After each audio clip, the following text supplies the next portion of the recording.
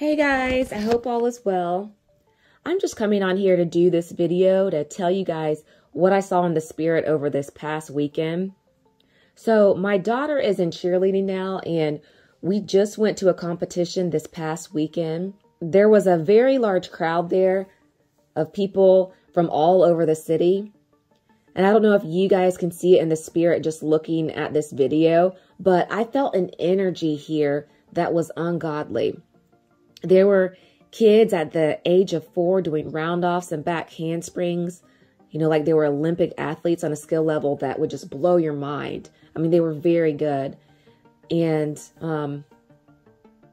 what is crazy is that around the same time, a friend of mine reached out to me and sent me this video. As you can see here, it's of a show she saw at the mall. And it's just of dogs doing a bunch of tricks. You know, they're trained very well. And she said that when she saw the show, she was reminded of me because of my other channel that I have. It's called Cami and Mira. And my daughter has a friend who's a dog, so she immediately thought of me. Well, in the video she sent me, you know, there were the dogs looking so cute. They were adorable, putting on a show. And the kids were just having a good time, enjoying it.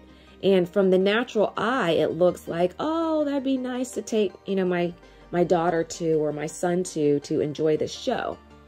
And my friend asked me a question. She said, do you see these dogs are trained, or do you think it's something else? And I told her what I thought. I said, well, some could be trained, but it seems to me like others are carrying spirits. And, you know, I saw magic. And then I saw people dressed up in these giant stuffed animal costumes. There was a lady with the pink hair.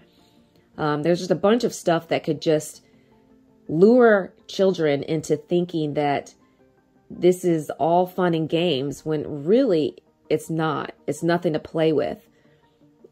And it reminded me of the cheerleading competition with these young kids doing all of these round-offs, back handsprings, flips, back walkovers, that some of these little kids, some of these little vessels are inhabiting spirits that are luring people to be engaged, to distract them in these last days. So you guys, we have to stay prayed up. And this may be a lot for you guys to take in, but I'm just being obedient, sharing what the Lord showed me. And I have to do as I'm being led to warn people about the things that they don't see. So if you guys think otherwise, that's fine. But this video is just a reminder to stay prayed up before you go to huge events and are in large crowds. These large crowds are a cesspool of demons, and you just want to be sure that no spirits are following you home. Especially if your kids are in competitive sports, make sure that the coaches are not teaching them ungodly ways of winning. We want to teach our kids to love at all times, you know, to even congratulate the other team, to do well.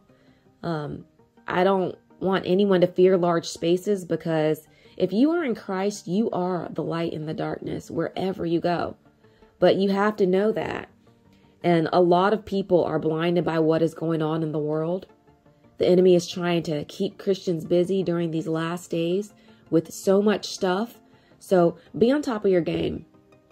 And if you're an intercessor, this is definitely something to pray and stand in the gap for others for. So I just wanted to, you know, send this to somebody, and I hope that whoever sees this, if it's for you, that you receive it. Love you all, my brothers and sisters in Christ. Have a blessed day.